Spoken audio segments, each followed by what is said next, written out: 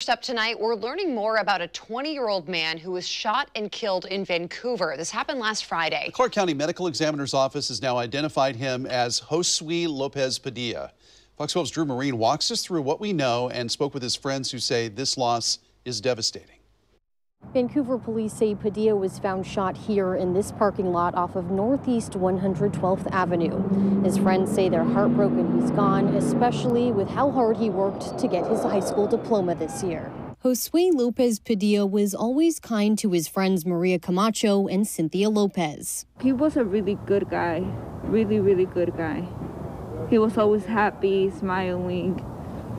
You would never see him mad or sad. In fact, Maria and Josue dated in high school. He would always be checking up on me. Then last Friday, Lopez Padilla was shot and killed in Northeast Vancouver. This can't be true, it can't be true. And then we just got it confirmed by his family. Police say they responded to a report of a person shot off of Northeast 112th Avenue just before 8:30. They say a person flagged down an AMR worker saying Lopez Padilla had been shot in the parking lot there. He was taken to the hospital and died. Wednesday, the Clark County Medical Examiner's Office confirmed Lopez Padilla's identity and say he was shot in the pelvis. I couldn't believe it. I still can't believe he's gone. Camacho and Lopez say his death is even more heartbreaking because just months ago he got his high school diploma from Skyview High School, something he had been working so hard for. He was a little bit behind with credits and stuff like that,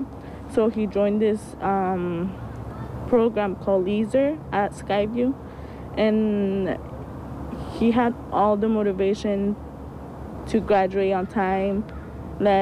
He never stopped. Then Camacho says he was picked up by Immigration Services in May of 2019 and taken to the Tacoma Northwest Detention Center. It was sad to see that happen because he was so close to graduate with his class. Camacho says he graduated this June and was the second in his family to get his high school diploma. If she could say anything to him now, it's this. I'm so proud of him for everything he did. There is a GoFundMe set up to help his family. You can find that link on our website, kptv.com. In Vancouver, Drew Marine, Fox 12 Oregon.